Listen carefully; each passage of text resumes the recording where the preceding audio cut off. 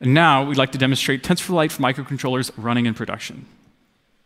Today, if a motor breaks down, it can cause expensive downtime and maintenance costs, but using TensorFlow, it's possible to simply and affordably detect these problems before failure, dramatically reducing these costs.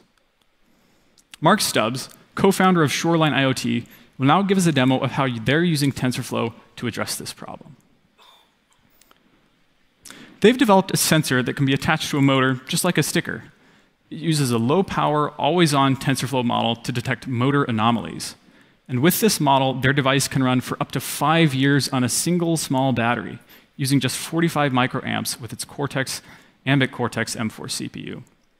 So here we have a motor that will simulate an anomaly. As the RPMs increase, it will start to vibrate and shake, and the TensorFlow model should detect this as a fault and indicate so with a red LED. All right, Mark, let's start the motor.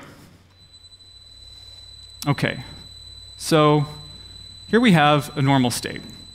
And you can see this, it's being detected with the green LED. Everything's fine. Let's crank it up. OK, it's starting to vibrate, it's oscillating. I'm getting a little nervous and frankly a little sweaty. Red light, boom.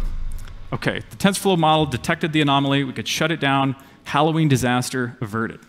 Thank you, Mark.